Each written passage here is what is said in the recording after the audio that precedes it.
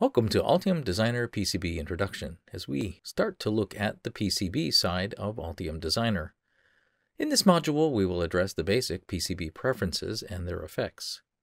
Opening up the PCB preferences by left-clicking on the gear icon, we see there are a number of subfolders. The general folder has a few important settings. Let's start with Online DRC. When checked, the Online DRC provides live checking and feedback on the PCB. This can be helpful when performing placement as well as routing with active feedback guiding the layout engineer's efforts. One quick example of the online DRC in operation is illustrated by overlapping two components when moving one. Looking at the HDR1 connector, moving it over, we see a green overlay error markings indicating that there is a DRC violation. Right-clicking on the error overlay brings up a pop-up menu, and we can select the violations option to view all of the error details.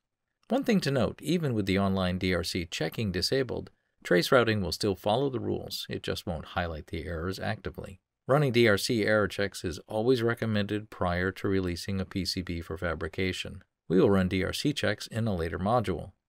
Altium's preferences are extensive and allow the user to customize their environment.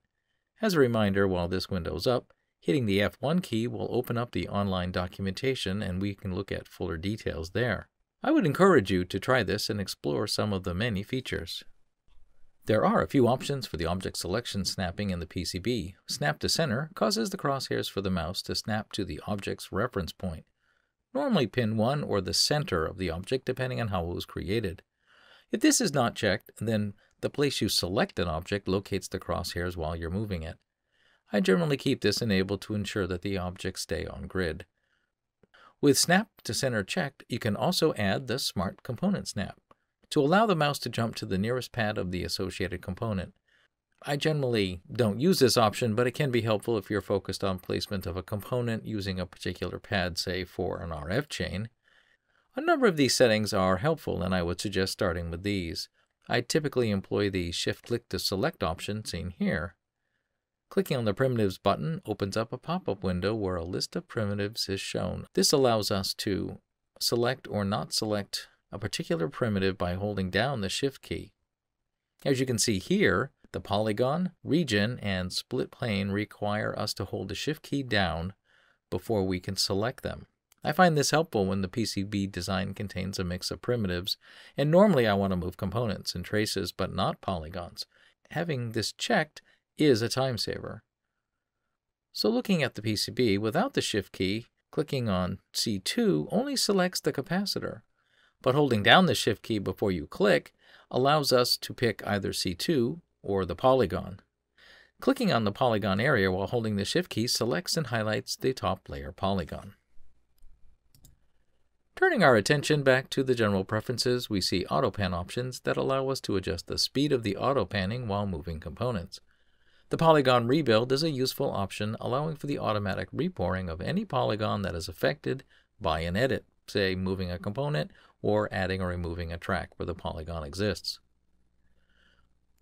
Moving to the display folder, we'll start with the settings shown. I normally have highlight in full checked to really bring out the selected object fully in the PCB's view. The layer drawing order provides a means for specifying the ordering of the various layers being displayed. You can change it by selecting the layer and hitting promote or demote to move it up or down. I find the default ordering works well for most applications, but you can try playing with it and seeing how it affects the actual view of the PCB.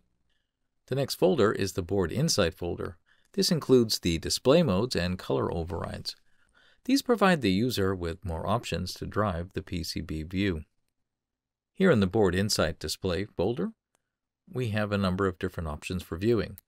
One that's very useful is the available single layer modes. I would recommend checking all 3 of these to allow you to cycle through them while viewing the PCB. To cycle through them while you're looking at the PCB, hold the Shift key down and tap the S key. First tap, second tap, and third tap, we're looking at just that one layer. And now the fourth tap returns us to the full display mode. I use this quite often when I wanted to get a very clear view of the current active layer. Turning our attention to the Board Insight modes, one option that some find useful is the display heads-up information.